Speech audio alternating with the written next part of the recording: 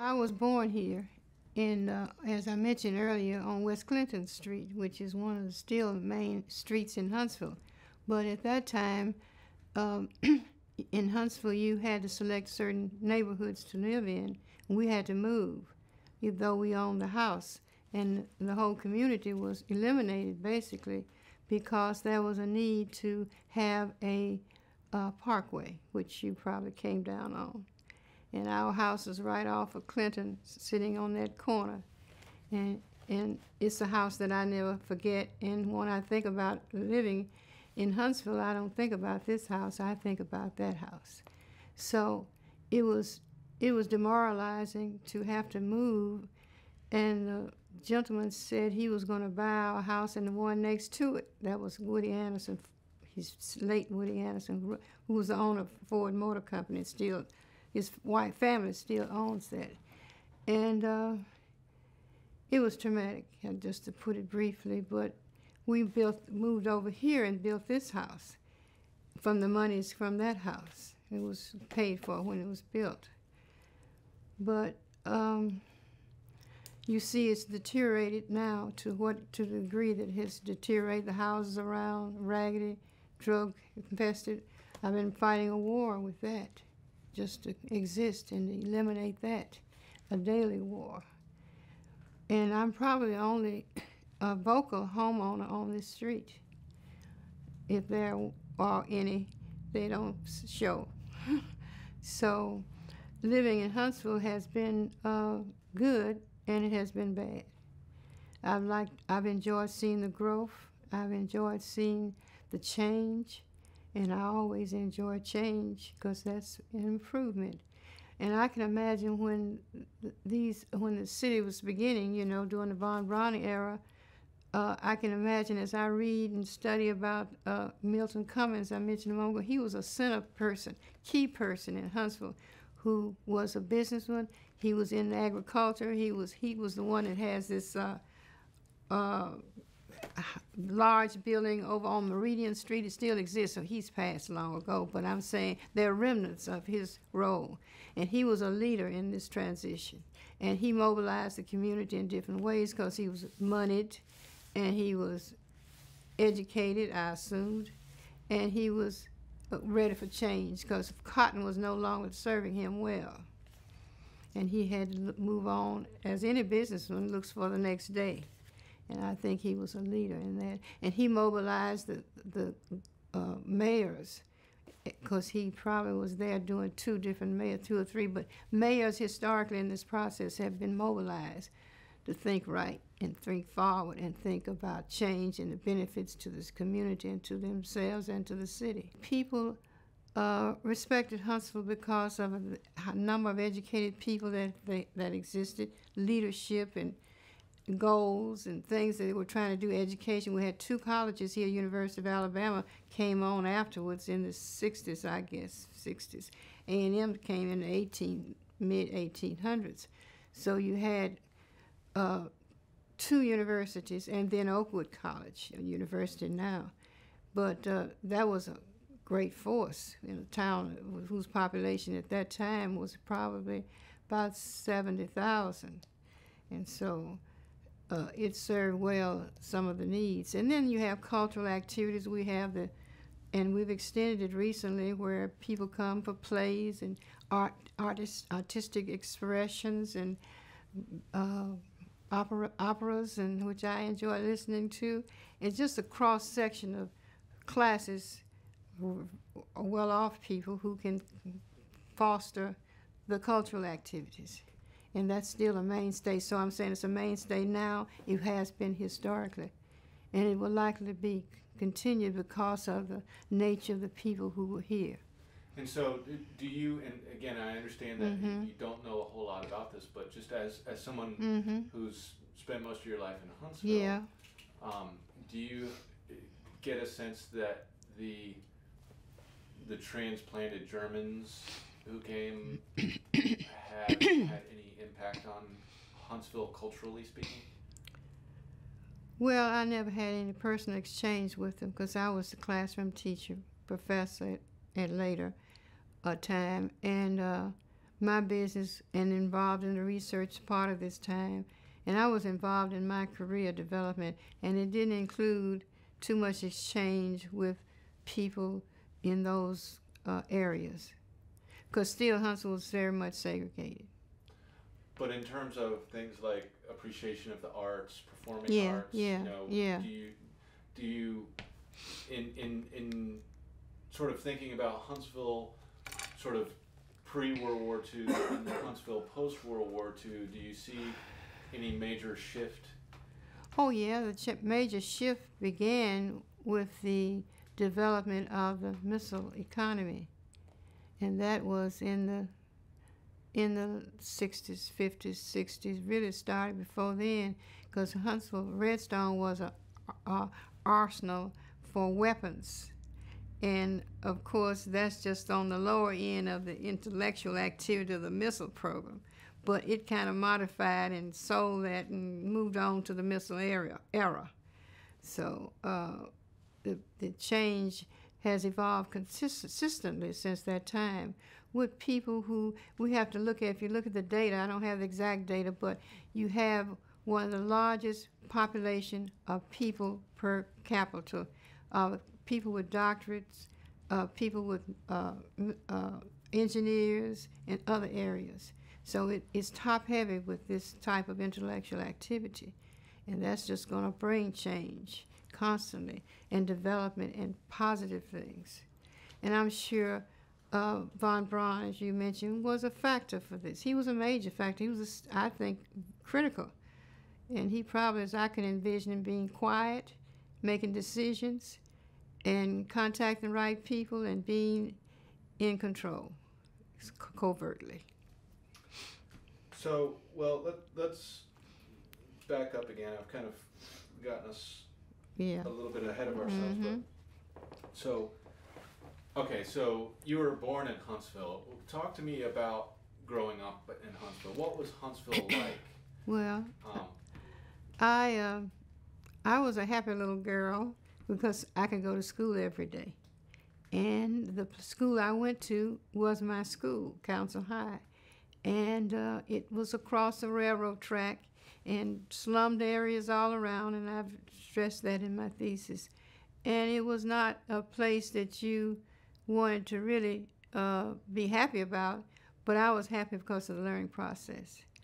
And you asking me what did I experience? I experienced segregation every day, racism every day. But I don't think it bothered me that much, but it did bother me. And one little article in my thesis said that described the conditions in which the school was located. It said, this publication was that it just shouldn't have even been there, and it shouldn't have been.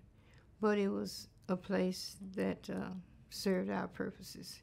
And as a young person, I would go to Sunday school and church, and we'd have little get-togethers and things going on in the community, but it was a totally separate society when I grew up, because I was born in 1933.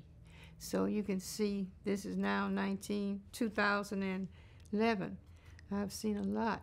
Huntsville, once again, was a culturally based city, and it was one that had goals and purposes and aspirations to be a bigger, better city, I think, from day one. The process between the growth up to 55, let's see, I graduated from college in 1954. So at that time, well, I went to school at A&M. I stayed on campus the whole 4 years, though I was nearby. But by choice, I wanted to do that. I worked the whole 4 years. And I finished within the 4 years, which many students don't do today. But those years that I was there, I was Miss A&M, I was Miss Omega Psi Phi, and I was an honor roll student, and I was just enjoying doing the whole thing. So that was 5 of those latter years you're talking about. And then after I finished, I went to work in, the first teaching job was in Sylacauga, Alabama, not Huntsville.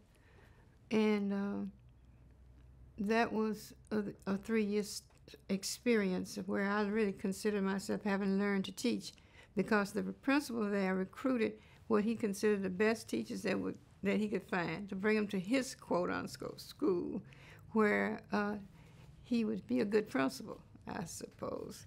But it was a learning experience for me, but that's still a Chicago. But after that 3-year period, I came back to Huntsville and worked at Council High. And what was the main industry in Huntsville? The main industry at that time was based on the cotton economy. There were a few other persons in businesses, small businesses, you know, shoe shops and beauty shops and places like that. And some of the businesses, I guess, are big companies like GE had businesses. So there were businesses, but nothing much going on in the 50s, business-wise, except the small business. And no real, I can't remember any big business of the size of, you know. We lived in neighborhoods, and neighborhoods were changing. That you had the beginning in that latter period of low-income housing coming into different parts of Huntsville being built, and population being set into directions of who was going to live where. The old established area, of course, was Eckers Hill and that area, and then this area, northwest Huntsville, has always been where predominantly blacks have lived, and that is still the focus of direction. How different do you suppose 1950s Huntsville was from, say, 1950s Montgomery or any other town in Alabama? I think it was because of its population and because of its educational level then. There was a greater leadership which formulated a larger and better city. You know, better in the sense of options for work and jobs and other things. I think there was a group constantly involved mentally and psychologically in how they could improve these things, jobs. And that has been ongoing. It's ongoing now. It has been ongoing since day one that I can remember. And that's a big plus because, but you always have, like when von Braun, the NASA came, and those missile agencies, they still had that line drawn, and the average person would not make over 30, 35,000. So the thousands of others that were working, hundreds in engineers and so forth, they were making big salaries comparatively and are today. So that's what I see. Does it? I may be getting the wrong impression, but I think what I'm picking up from what you're saying is that civil rights came to Huntsville a little easier than it did, say, in Montgomery or Birmingham. Is that? Yes, very much so, because of the leadership. I keep saying leadership. The leadership had things they wanted to accomplish, particularly when they are seeing the dying and death of a cotton economy, and they know they must move on. Leadership knows that before it happens. They begin working toward those ends and trying to see and cooperate and working and do all that they could do to get these changes in place. You know, that was ongoing. If it hadn't been that ongoing determination and motivation, it wouldn't have happened. Not anywhere. But definitely Huntsville led this, because I think of the intellectual ingenuity, determination, goals, aspirations of key people in the community. Well, it's interesting. It would seem that you are an expression of that, because you know you, an African American female, are writing a master's thesis in the era in which George Wallace is standing on the yeah, steps it might not have been University safe of to Alabama. do so too.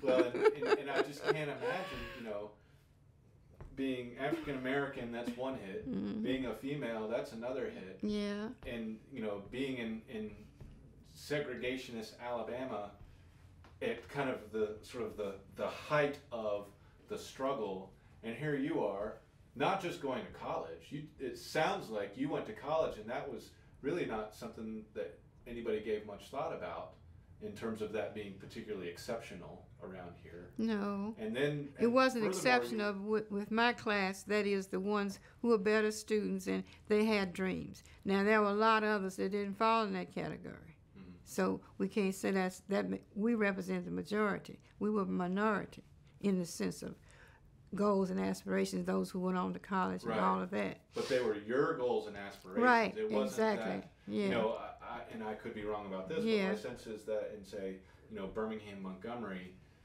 you know, if you had been in Birmingham and Montgomery in those days and you wanted to go to college, that might have been a much different proposition than it was for you up here. It would have probably been, because my mother went to speak with the business manager, because the president of the college university was Dr. Drake, and my mother worked for his son here. He was a medical doctor.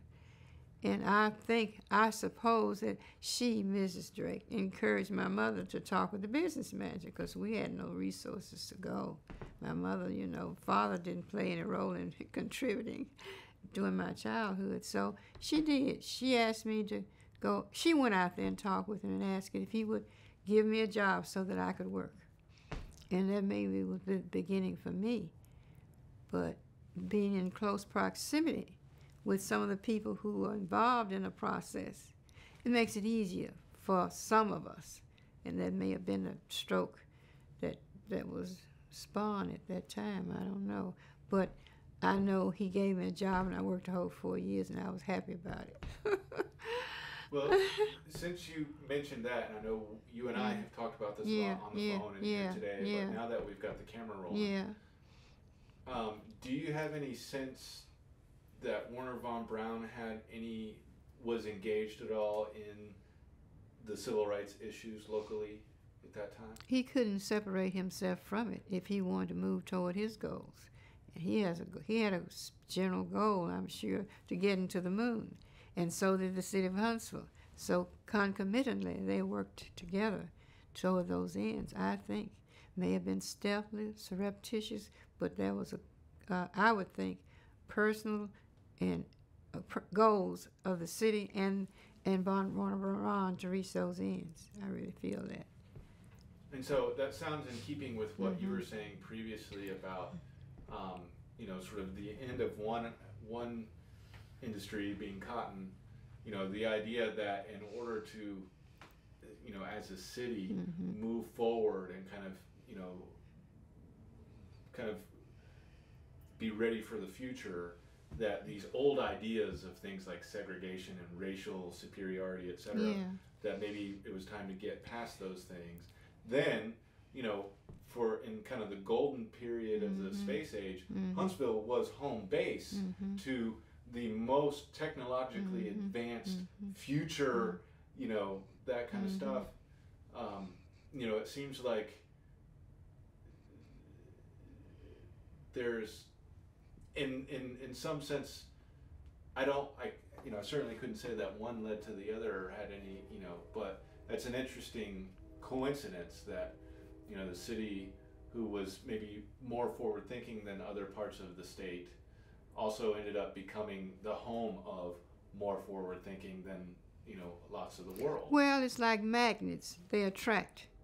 And I think that was that attraction of capable, intellectual, goal-oriented people through the missile program you're talking about, and otherwise too. As today, as I mentioned, there are numerous, you know, persons well-educated in the city of Huntsville. And, you know, when all those forces come together, people who are generally educated, they have goals and purposes, and they want to be involved. And I think Huntsville is one of these cities. They even have a bicycle club where they can just ride, you know, where they can, rules and regulations for using the bicycle to ride anywhere in Huntsville they want to go. Of course, the mayors are one of these. But it just shows you little things that bring interest in organization and strategies to deal with that. So backing up a little bit, what made you decide to go into teaching?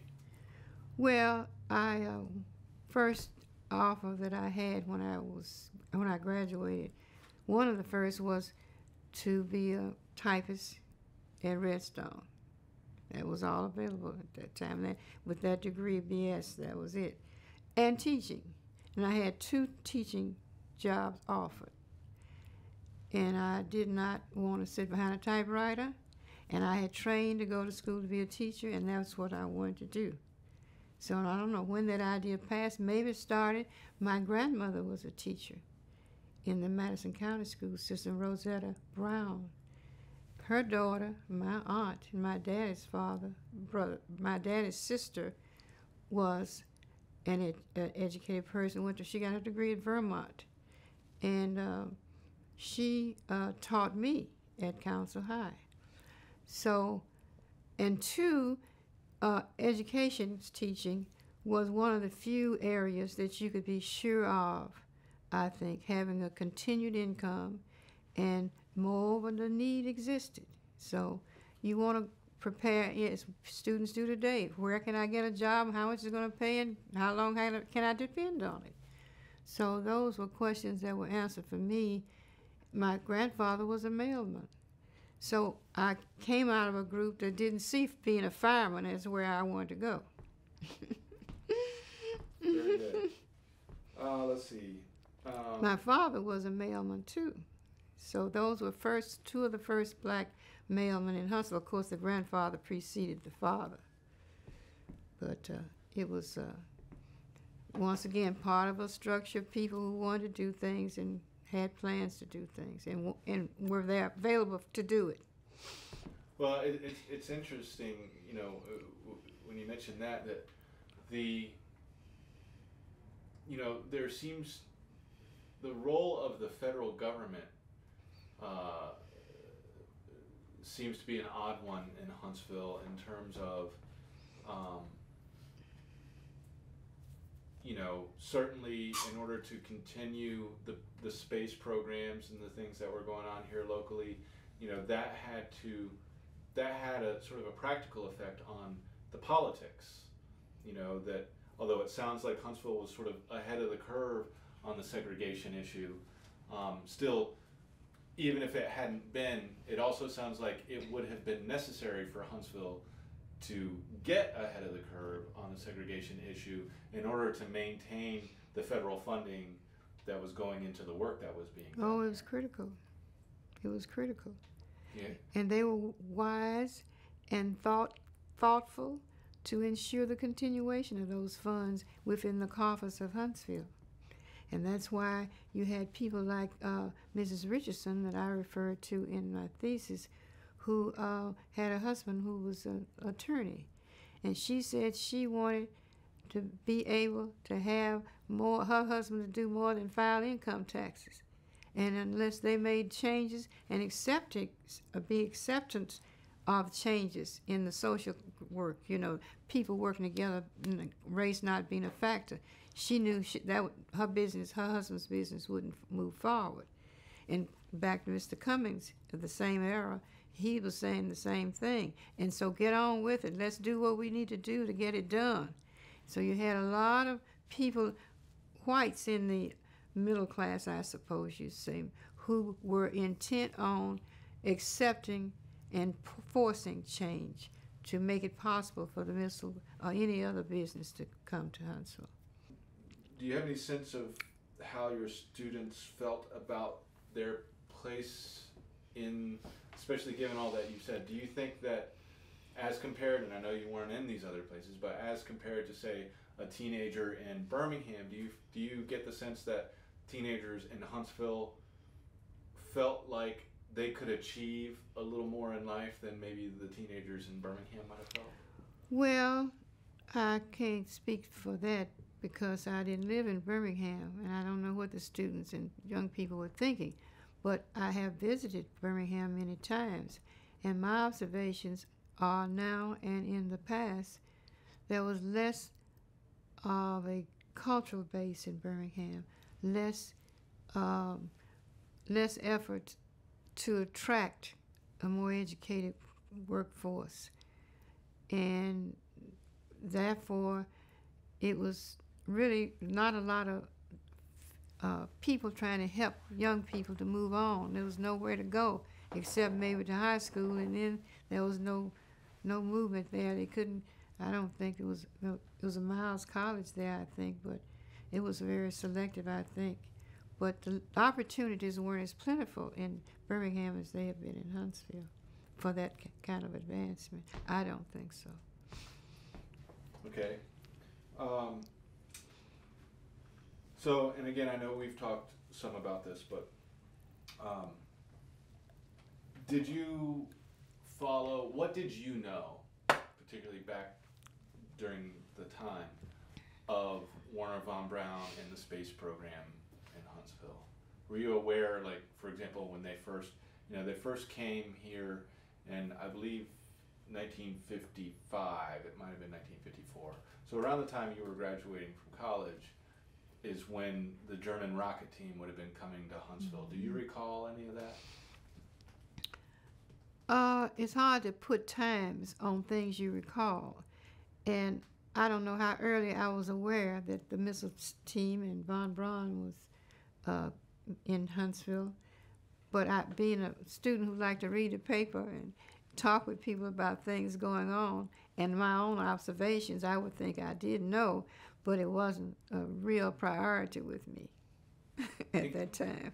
And can you speak to why it might not have been a priority? Well, once again, if you look at the workforce, and I did do an in-depth review of the Huntsville employment opportunities with the person in charge of hiring. He was in charge of, what do you call those, that deal with the workforce? HR, human resources. Yeah, right, human resources. And when I got, well, I won't go into details, but he did give me the basic data that they give you. But there was a concern that I asked for an appointment with him. And I did. They sent with him a safe person to ensure that I didn't ask what I shouldn't have asked, one of my group. And that person's still playing that role today, incidentally. But the data shows that there was just very few blacks were being hired within that industry. And those who were, they were very outstanding. And that's one I have on my list to give you to see. And Mr. Charles Ray, who was I think he worked with the Marshall Space Flight Center for a number of years, and he was in the civil rights movement activity here too. And his funeral home was up the street. So anyway, there are those who did have some positions and titles and entitlements, but few. There were few in math. I knew one young man had finished school with me in math. He was a very good math student, and he received a job there. So in the earlier stages, there were those few who were selected to work, but there were few and in between, and the salary was not that good considering the jobs that they were performing. Excuse me. So it didn't entice me to be a part of that regimented system for the little money that they were going to pay, frankly. Yeah, and I just didn't want to be a part of that, sitting behind a typewriter playing those games. I had more independence in the classroom, freedom. And more impact. More impact. And speaking of impact, my students, different years, I had them involved in an assignment, a detailed assignment of select one person you're interested in, and I had a whole list of maybe 40, 50 people in the black community. And I don't think I had any in the white community because I was trying to get them to understand what these people had gone through. So I had excellent reports, and I still have some of the tapes from that period that I pulled out the closet the other night. Some of the people they went to, people like John Cashin, who was very active in the community. It was through his wife, his late wife, that I got the copies of the notes from the meetings that they held. And that helped me with the writing of the thesis because she was a good note taker. And so I'm saying that it was just a lot going on at that time. And I think it was interesting to see those things happening. Well, so despite, I mean, certainly as somebody who liked to read the newspaper back at that time, obviously at some point you became aware that there was a group of Germans who, and I don't know how clearly stated this ever was back in the time, but who were essentially a group of captured Nazis that we brought back, who were coming to Huntsville to, well, I guess initially when they came, they were coming to build weapons. Do you recall any reaction in the community, the larger community, whether it be the black community or the entire city, any kind of reaction about this idea of bringing 120 Nazis to Huntsville? Was there any kind of backlash or concern? No, I never, and I wrote that in my summary of preparation here today. I never experienced any Nazism or any negativism toward the people, because I think the people whom I was around and talked with, generally in my observations, they were that these were people needed to serve a particular goal, and let it be, and that was all I knew. We didn't deal with that other thing. Is that they are pulled here to do a job which is very critical, and they want not to be an interference. And that's pretty much the way the black community responded. Now, I don't know about the other community. Well, but getting a little further down the road, so come, 1957, 58, when after Sputnik is launched, do you recall Sputnik being launched? Sure. What did you think about that? I still don't get excited about the people going to Florida to see it, launched. That was not Sputnik, but I mean, in more recent years, you used to read in the paper where people went and they weren't able to complete the mission, and so they, But the point is, it's never excited me, except that I sense progress being made, and that's good. So once the goal became very clear, so the United States reaction to Sputnik was, we got to accelerate this. We got to put a man on the moon. We got to beat the Russians. Yeah, I remember that rush. What did you think? Did you think that was a bunch of crazy nonsense? Well, I just felt that we're in a world where you have to compete or don't exist. And that's the way I looked at it. There's a need to do what they have to do in order to move ahead. Do you think there was any kind of thought in that sense of, well, why is it on one hand we're being so inhumane to one another, on the other hand we're trying to go so far forward as to putting a man on the moon? Were you personally ever sort of considering sort of the disconnect between those two things, or thinking about things that way at all? I guess I did, but it just wasn't a priority to pose what the power structure wanted to do. And it was going to bring jobs, and moreover, I don't want the nation that I'm a part of to be a laggard in the process. So it's a matter of survival, cultural survival. Is the way I looked at it. Well, that's an interesting point. Despite how inequitably you may have been treated, you were still an American. Yeah. And you still wanted America to beat, whoever the chosen opposition was of the day. Right. How did Wernher von Braun and the space program influence desegregation? Well, I think we've said that over and over and over. And I don't see any variation of what I've already said, that he stimulated, motivated, guided, directed the missile program through NASA. And NASA was the main vehicle, though there was a Marshall Space Flight Center, there was NASA, and there were 2 or 3 others, groups that were dealing with different things at Redstone. But he was the one dealing with the Marshall Space Flight Center. He was the one even had programs, training people, the whole process. He was in charge of. So now, You're saying, what was again, you asked me, what?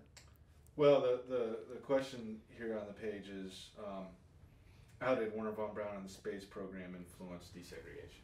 Yeah, well, they couldn't operate, scientists couldn't, in a segregated environment. That's clearly stated throughout my thesis, and I've listed pages for that reference. And therefore, they had to get the segregated matter settled as soon as possible. And the leaders moved in that direction. They didn't steer away from that. They knew they had to meet it head on. So it was an ongoing effort to get the schools to desegregate, to get the universities and colleges where that was no longer a problem, segregation, to make sure that jobs would be available, training programs. The whole preparation for this change was carefully orchestrated. And why was that deemed so necessary here? Because it was a transitional period in America, in the state and in the city. And we were going into places we've never been before. You have to change the population. You have to train the population, those who are going to participate. And it's a transition. And all of these forces have to be synchronized to reach those ends. Well, I'm curious to know, and we're on a good track here. Speaking in the context of Huntsville, why is it that Huntsville collectively seemed to go in that direction, whereas cities like Montgomery and Birmingham resisted it? Well, you had a readiness of people here, a core group of people who were ready for change, who did not want to be caught behind when change can be made. That would benefit the whole process. People, schooling, education, everything would be improved. They saw that. And it just wasn't locally. The governor, and we had different governors at different times. Wallace was doing part of the time, but I can't think of the name of the previous one or two. But the governors moved with it too. So it was a concertized, you're moving in unison of the people in power structure to get things done that were necessary to take advantage of this opportunity. Senator Sparkman was one of the key senators from Alabama, and he worked diligently to bring about funding of these programs. And he told them, the business community, what they had to do to get the funding. So it was a hands-on involvement process to make sure that we were ready for that process to make it go forward. Like any other activity you want to bring about, you had to plan, prepare. And we did. Do you think that it's as simple as to say that, the power structure in place in Huntsville at that time saw desegregation as a means of income? Or do you think it was more sincere than that? Oh, you can't ever separate income out of a factor of change. That probably is the primary motivator. And different people saw it differently, but I don't know, there were many people who didn't feel that they could get a job from being a janitor to being a scientist, an engineer. So, that excitement runs through a population, no matter what. A job is a job is a job. And I think that was enough motivation for anybody. How does that look now, 40, 50 years later? How does what look? How has that borne itself out? Has the rising tide raised the expectation been satisfied? Is that what you're asking me? Yeah, or do you feel like just in general, can say, young African American teenagers expect more from their community than, say, you could when you were a teenager? Yeah, I think that's a reality, but it's still a very small percentage, I think. And that's what's leading in part of the problem with the crime and with the drugs, not only in Huntsville, just everywhere. There has to be some preparation, some attention given. We can get to the moon and live on the moon. I'm curious about why we're in such a rush to get to the moon, frankly.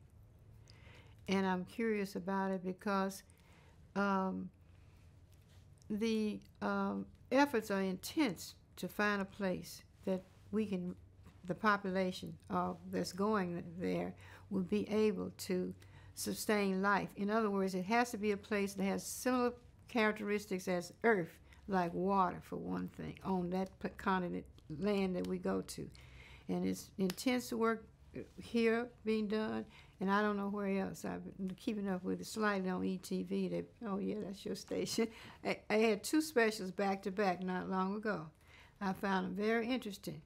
And soon after that happened now, I'm seeing articles in the newspaper about people who want to go to the moon and how much, well, the whole preparation, they're going to move quickly toward these ends, I sense. Are you part of that? You're not? Okay. Well, I'm seeing that it gives me concern because while we were anxious to get to the moon, and we did so, we now, I sense, since the people who are going to the moon will be the very rich ones because it takes a lot of money to go there. And that means they are interested in abandoning this earth and going to another place because it's probably so polluted, and that's why they don't want to deal with pollution. It's so polluted, so contaminated. I had a garden across the street for 3 or 4 or 5 years, and I sensed that the air was so polluted it didn't help the plants, and I gave up on it.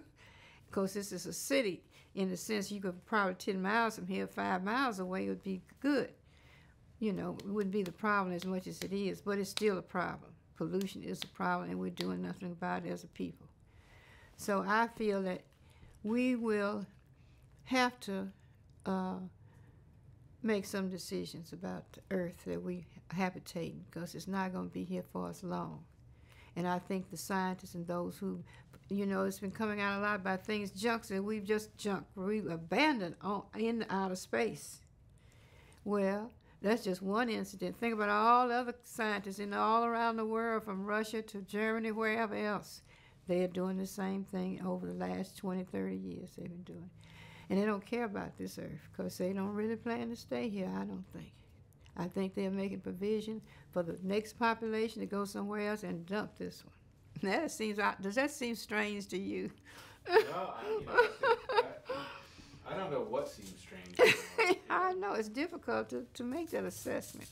And that's a little bit about, you know, that's kind of what I was asking you about, how you felt, say, back in 1968 when it was hustle, hustle, hustle, get a man on the moon.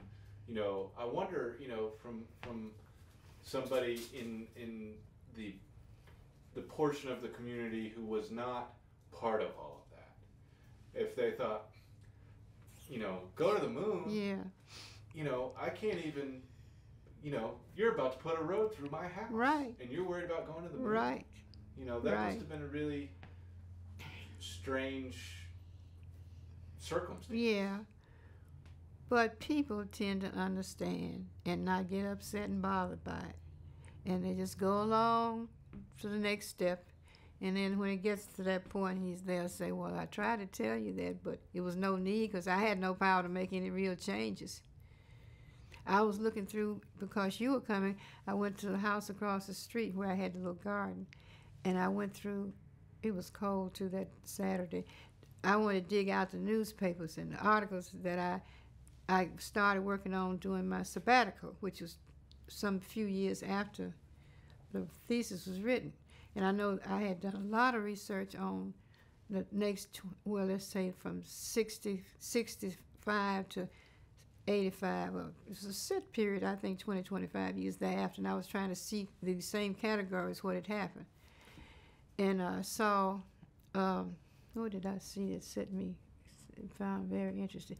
I found one of the main topics that's in every Huntsville Times every day, at least the main articles, is not desegregation, is education, the schools. And we've just got a new principal superintendent here. And there's been a lot of concern about getting rid of the old one. They accused her of overspending, whatever million, some 10 million, I think, overspent, whatever, but overspending. Well, she was overspending, I think, in order to try to satisfy those who were signed her check. Okay? So she didn't see in depth all of these things, that as they built more schools, they were getting rid of schools in other communities, just getting rid of them. And we don't have a school in this community, and no plans of having one. So people see things happening, and they want to take the school now and sell the land, and it has some acreage to it. They want to sell the land. Well, Second Mile wants to buy it. That's a group that you know about, Second Mile. Okay. So the community is concerned about what they're going to do with the acreage that's facing University Drive, about 15 or 20 acres, I don't remember. But, you know, it's just a matter of misguided objectives. But then they met, and they pretty much, some did say, what are you going to do? 1,000 questions were asked. What do you plan to do with the school? What are you going to do? And, of course, those were not the questions to be asked, but they were asked.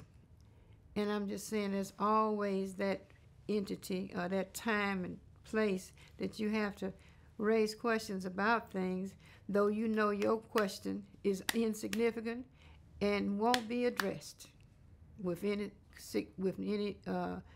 commitment to do the right thing.